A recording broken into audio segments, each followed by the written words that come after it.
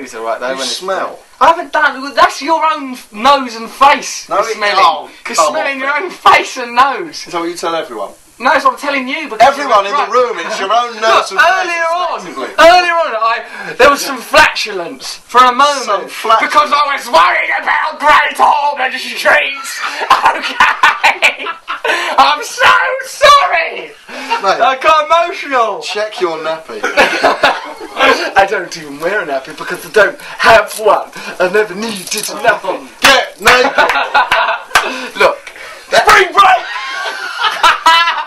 Spring break.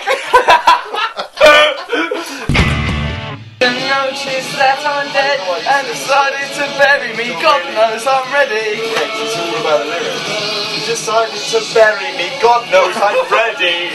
To do all the rejection she'd had. To pretend to be happy could only be idiocy. Fonzie? He's not backwards with a promotion, is he? What is he? So he's got a children's book that he's written? He's written it with his missus, because as he said when he last time was on the show, he's dyslexic, so his missus does the typing, he just stands around sticking his collar. Hey, yeah. Okay, Fonzie. Noel just kept calling him Fonzie throughout it. That's alright, he doesn't mind that. Don't he? No. I thought it was bad manners. Am I right in assuming that Henry Winkler is on the telephone? The Fonz? I believe he's here. Henry, are you there? I did not tell you that I was going to call again? Oh, Henry, but I've heard that so many times. And I've had my heart broken enough not to believe that. What's the name of your book, Henry? The book is called Hank Zipser, the World's Greatest Underachiever. Well, if you would like Matt Morgan to commission a piece of art on my testicles, Matt Morgan is prepared to draw. You know what? I'm merely going to say the Arndale Shopping Centre again in Manchester and hope that we move on. I'm going to have to track you down and take you out to dinner. You will not have to track me down because I will be in your front garden with my testicles stretched like a canvas waiting for you to return the favour. You could do Guernica on my balls. I'm packing heat, baby! What did they use? Did they use actual brushes or spray cans? No, you have to use a very tiny pen. Tiny pen. It's like them people that write on a grain of rice. They can write your name. Yeah. No, well, let me just say that this is the most outrageous conversation I think I've ever had in my entire life. Come on, you spring break. Spring break! Spring break! It's like you calling that fella racist, Stephen Graham. You? So focused on the racism. I don't know, I was obsessed with it, wasn't I? What comes over me, do you think? Spring break! I get all caught up in something. Go all crackers. No, he's good, wasn't he? Yeah, I'll get him. No, he's a nice bloke, him. Yeah, he's good. Should we get him in here one day? Yes. Have a look at him. He's terrifying in that film. Absolutely reality, terrifying. he's just sort of... Alright, mate. Proper friendly, ain't he? When you're pretending to be a racist, do you go a little bit racist and start thinking, racism? You can't really carry that on with you, do you know what I mean? I'd get arrested and stuff. There was one day we went bowling, and I forgot I left my tattoos on the back of my neck. Oh, no. So I had a swastika on the back of my neck, and we walked past this little Asian family, and he just kept looking at me. I was thinking, what's wrong? Why is everyone looking at me?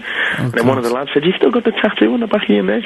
Oh, dear. So that was a bit frightening. Well, would you like to use this opportunity to apologise to anyone if I caused any offence to anyone when I had that tattoo on the back of my neck in the bowling alley in Nottingham? Right, well, that's cleared that up.